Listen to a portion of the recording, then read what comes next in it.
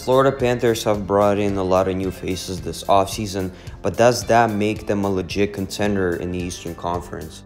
What's going on, everybody? I hope you guys are having a great time. My name is Nikita. This is the hockey channel for hockey fans to be in, the Hockey Nation.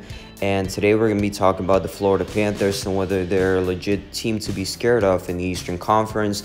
Now, as we know, they've made a lot of offseason decisions by bringing in their #1 goaltender, Bobrovsky, by bringing in the top 4 defenseman in Anton Stroman, and adding a couple of depth forwards up front in Brett Connolly and Noah Chari.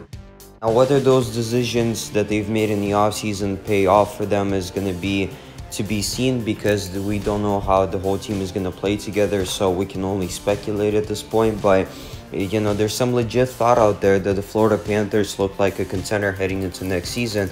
But before we get into any other details about this Florida Panthers team, make sure to consider subscribing to the channel for more hockey content, liking the video at the end if you enjoyed the video, hitting the bell button so you don't miss any of my future videos on this channel, as well as sharing the video on Twitter, Facebook, Instagram, or wherever else you go out there on social media.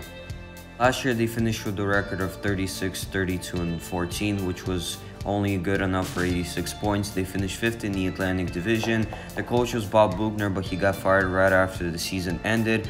And it was kind of a disappointing way that he ended up leaving the organization, just because a lot of the blame went towards him. And I don't blame him for what he did with the team, because I thought he did some pretty good things for them while he was a coach.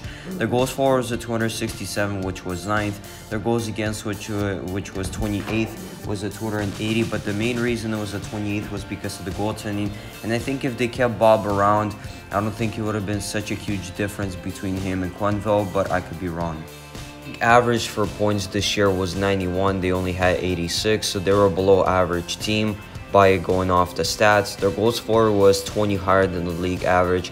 Their goals against was 29 more than the league average. So like I already mentioned, the goaltending played a huge part in it. Their power play was at 26.7%, which is about 7% higher than the league average at 19.7%. Their penalty kill was above league average as well at 81.3%. The league average for that was 80.2, and their goaltending really suffered because their goaltending percentage was 891 compared to the league average 905. So if that goaltending really made a difference for them this year, they could have made the playoffs. And if you take a look at the players that they had up front and defensively, this really wasn't a bad team at all. Now that we've went through the stats for the whole team, let's talk about the team a little bit and those new additions. Obviously, Bobrovsky was brought in to be the new starting goaltender.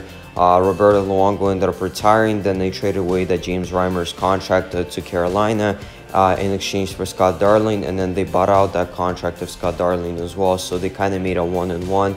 And it looks like Montembeault will be the backup for Bobrovsky next year, which, you know, he's a young goaltender. I believe he's 25 years of age. He's coming from Quebec, so there is still some potential with him there to become something more, but we'll see.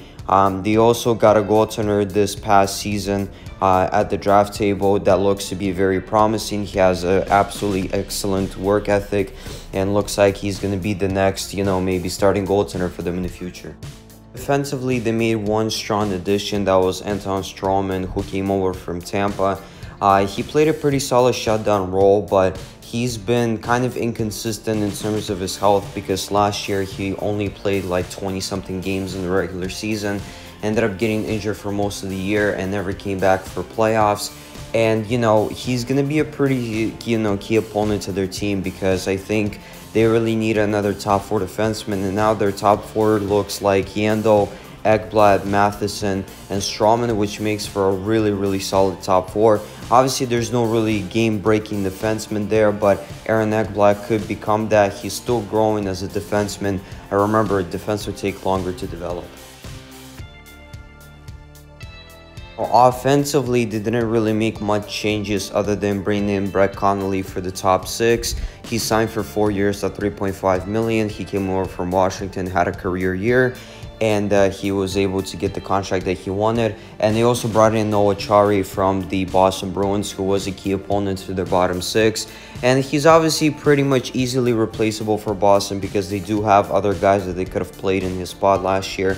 But it felt like, you know, he was the energy guy that they needed on the line. And now that he's gone, they would need to replace his ad. Now that we've covered pretty much every topic for the Florida Panthers, I wanted to go ahead and give my thoughts, obviously, on the question that I asked at the start of the video, which was, are they a legit threat in the Eastern Conference? And right now, just based off looking at the roster, I would say yes, because with Bobrovsky being a franchise/elite goalie, depending on how you want to rank him in the league, he could be a top 5 goalie. He could be the best goalie in any night. If you take a look at their defense, that's a pretty underrated defense with some defensive structure there, with guys like Matheson, Ekblad, and Stroman being very versatile. Yando is more of an offensive defenseman, so you have that there. You also have a pretty solid top 6 in Uyghur, and maybe Pissick will get in there as well. So we'll see. This is going to be a pretty solid defensive core.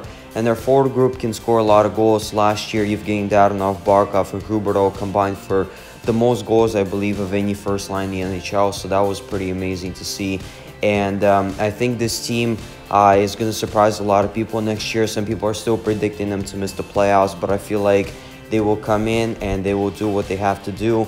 But if you're just taking a look at this roster realistically, then I'm not sure that they're a legit threat. So if we're talking based off of predictions and just speculation, then yeah, they're definitely a legit threat based off of the roster. But the chemistry and how those guys settle in, and thinking realistically about the roster, I would probably most likely say no right now, because we don't know how the new additions are going to affect the team and whether that's going to help them get over the top, or is it going to just detriment the team once again.